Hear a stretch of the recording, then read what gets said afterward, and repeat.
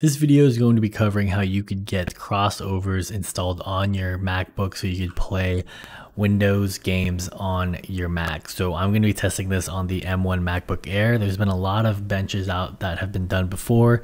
My specific setup is going to be testing out not just the native resolution, but also 1440p. So once you get crossovers installed, it's as simple as installing a new Windows application, choosing Steam, and just installing it. There's some options you could do here, but for the most part in my testing, I've been able to just click right through and install directly into Steam. The next thing you'll want to install is the DXVK Vulkan settings. This can help get more compatibility with your games. And the last thing you'll want to install is the DirectX for modern games. This will be the last library you'll want to install. It's important to note here that most of these installs should be in the same bottle as Crossovers calls it. So you'll just want to select Steam for each one you're doing, depending on the order of operations. Choose to install Steam first, then either DVX or DirectX for modern games.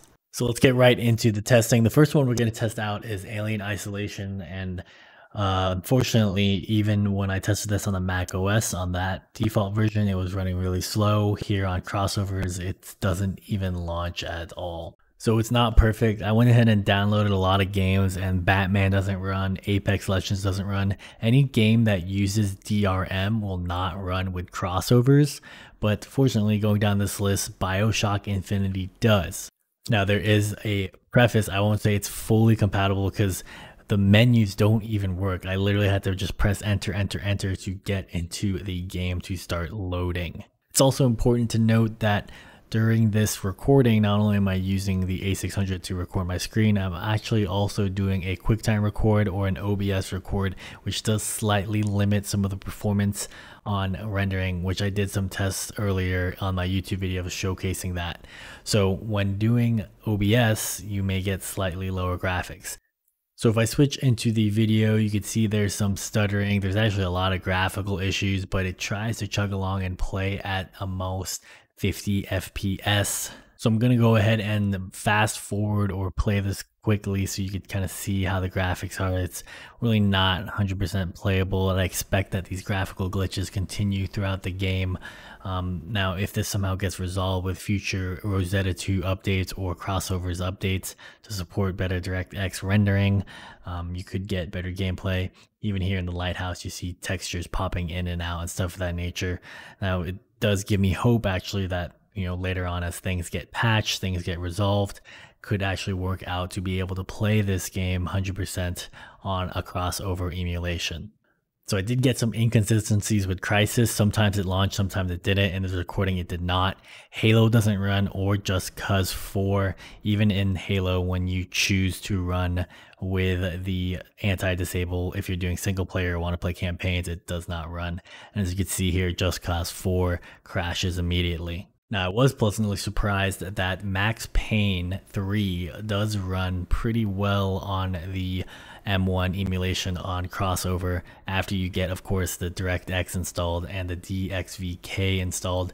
It will launch and it will boot, and though there are some graphical glitches, it does run pretty well. So for my testing, of course, I was trying the 2K resolution and I had to put normal settings. There is some inconsistencies when trying to do DirectX 9, DirectX 10, or DirectX 10.1, but for the most part, I found it to load and go pretty smoothly. Now remember that we are running this using screen recording or OBS, so the settings you're seeing on screen will run better for you, even if you're not running on a 2K monitor and running it internally on the internal monitor. It is only 1440 by 900, so you should get better frames.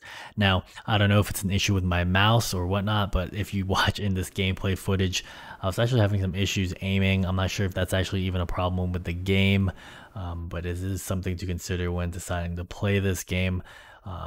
For the most part though, really surprised, pleasantly surprised with how it's performing.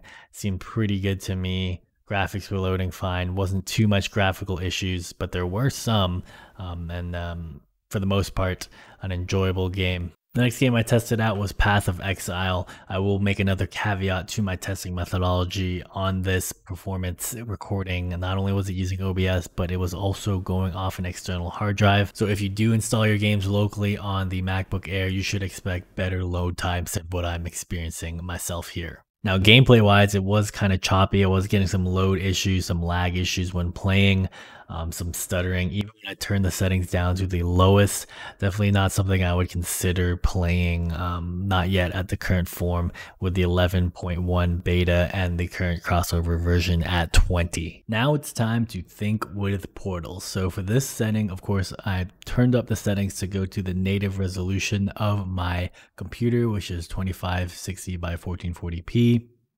And then I went ahead and tried to max out the settings. So I'm going to skip in the video of me doing that because there's an annoying pop-up that comes every time you do it. But after setting all the settings right, I was able to test around playing in portals, trying to solve this using my not companion cube, and eventually getting it right. But you know, for the most part, it does run really well, getting around 50 to 60 FPS at least the 1440p resolution. You'll probably get better frames, or a consistent 60 frames at least, running on the native monitor. And I would say for the most part, this game runs pretty well. I'd seen some videos online where Team Fortress 2 kind of gets some choppiness, so I'm not exactly sure why Team Fortress 2 is choppy, but this one's good. Definitely something that may get patched later with either new betas or crossover updates, as I've mentioned before. The next game I tested out was Sonic Mania, which runs perfectly fine both on the internal monitor and also on my external fully max 2K settings.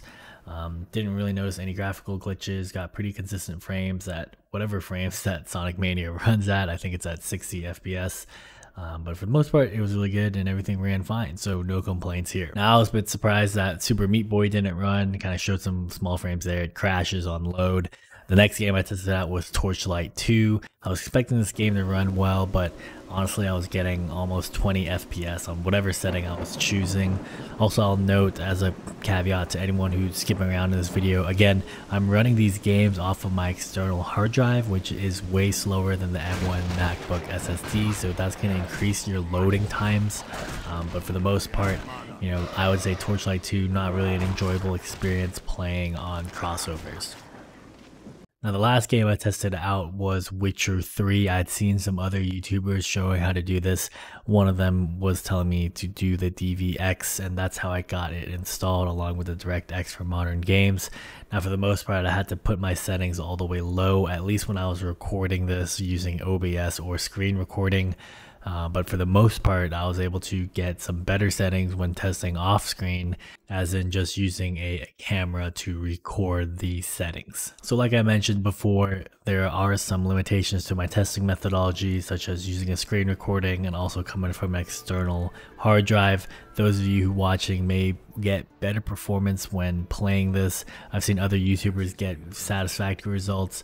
For me, I had to turn most of my settings down, but after that, I found that it was a playable experience, maybe at 40 to 50 FPS. So this is something that you guys could consider playing, and quite an amazing feat, to be honest, playing off a double emulation type thing with crossovers emulating Windows.